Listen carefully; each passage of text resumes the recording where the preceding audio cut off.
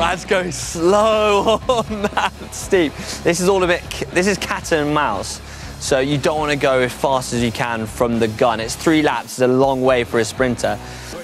Here they are, they're gonna come to 2 laps to go now.